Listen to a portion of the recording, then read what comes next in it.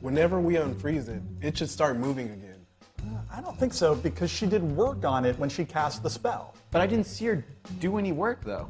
Yeah, but she has to rest before she casts it. Maybe we shouldn't even worry about conserving momentum because it's a magic spell. I don't care if there's magic in this universe or not, we still must conserve momentum.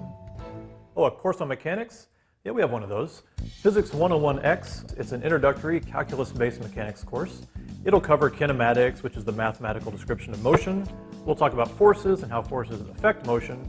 And we'll talk about the concepts of energy and momentum and how they're conserved and how we can use that to solve problems. Hey, Hafner, you want to come lecture these orcs to sleep so we don't have to fight them? Funny. Actually, orcs prefer my lectures because that's how they build all those trebuchets.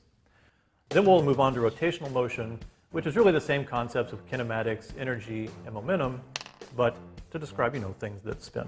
We'll also cover static equilibrium, collisions, gravitation, and I'll try to spice things up with a little bit of special relativity, and of course, my favorite Tycho Brahe story. The nose? No, not the nose. Wild parties? No, not the wild parties. The psychic jester. No, I'm going with the moose. Oh, yeah. So there's going to be online lectures, a discussion forum, homework problems, conceptual problems, 2 exams. I hope to see you there. So now I want to use my glaive as a moment arm to get sufficient mechanical advantage to open that trap door. The DM's a chemist. Oh, great.